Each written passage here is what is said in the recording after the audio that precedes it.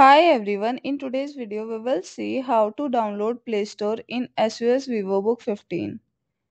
Step-by-step guide to download the Google Play Store. Choose an Android emulator. Popular option include BlueStacks or Nox Player. These emulators create a virtual Android environment on your laptop, allowing you to access the Google Play Store and download apps. Open the downloaded file and follow the on-screen instruction to install the emulator on your ASUS VivoBook 15. Once installed, open it and the emulator will set up an Android environment.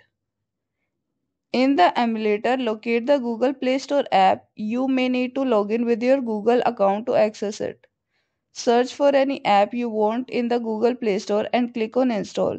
The app will then be downloaded and installed within the emulator.